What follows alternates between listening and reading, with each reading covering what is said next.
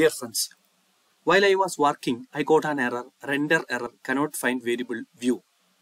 This is a simple error, we can fix it immediately. Let me show the error once again. I close the app, I'm going to open it again. Yeah, I got the error, render error, cannot find variable view.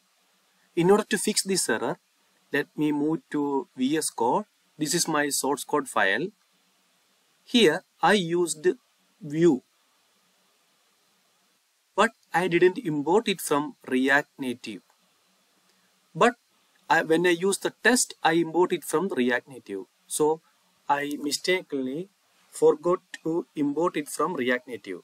So I can fix it by import it from React Native. When I save it, I fixed my error.